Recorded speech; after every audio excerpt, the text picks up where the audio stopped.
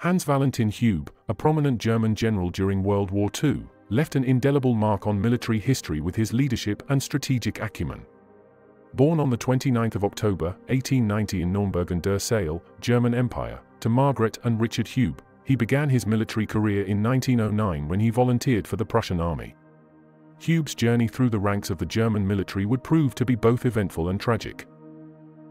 During World War I, Hube displayed bravery and commitment to his country, earning the Iron Cross Second Class and the Knight's Cross of the House Order of Hohenzollern for his actions during the Race to the Sea and the Battle of Verdun.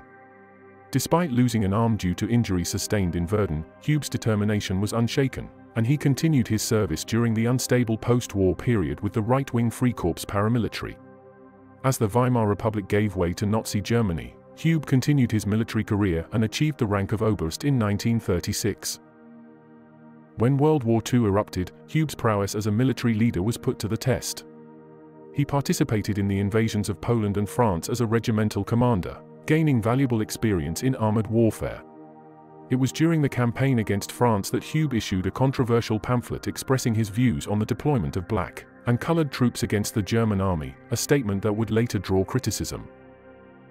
Promoted to commander of the 16th Infantry Division in June 1940, Hube played a significant role in Operation Barbarossa, the invasion of the Soviet Union. His successes during the campaign earned him the Knight's Cross of the Iron Cross and the Oak Leaves for his actions in the Battle of Kiev. Subsequently, he led the 16th Panzer Division during Fall Blau and the pivotal Battle of Stalingrad. Hube's military prowess did not go unnoticed, and he was appointed to command the 14 Panzer Corps during the Soviet counteroffensive known as Operation Uranus. His achievements were recognized when Adolf Hitler personally awarded him the swords to the Knight's Cross with Oak Leaves on the 21st of December, 1942. The year 1943 saw Hube's involvement in the Mediterranean front, where he created Gruppe Hube in Sicily, tasked with defending the island against the Allied forces. Hube displayed remarkable skill in organizing the evacuation of troops from the island, a notable success for the Axis powers in a challenging situation. He then played a key role in the defense of positions at Salerno during the Allied Operation Avalanche. In October 1943, Hube was designated commander of the 1st Panzer Army, and in early 1944, he successfully led a breakout operation from the Korsun-Cherkasy pocket. For his actions in Sicily, Salerno, and the Kamenets-Podolsky pocket, Hube received the diamonds to the Knight's Cross and was promoted to the rank of Generaloberst. However, tragedy struck on the 21st of April, 1944, when Hube's plane, a Heinkel He-111, crashed shortly after takeoff, leading to his untimely death. His state funeral in Berlin was attended by Adolf Hitler himself, and Hube was laid to rest at the Invalids cemetery.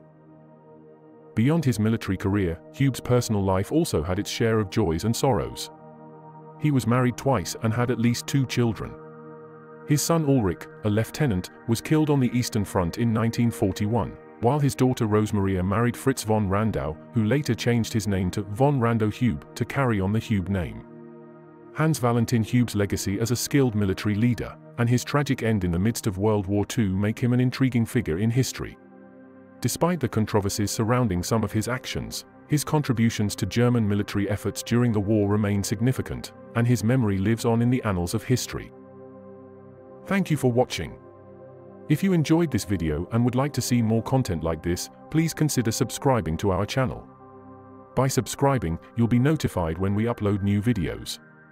Thank you again for watching, and I look forward to seeing you in our next video.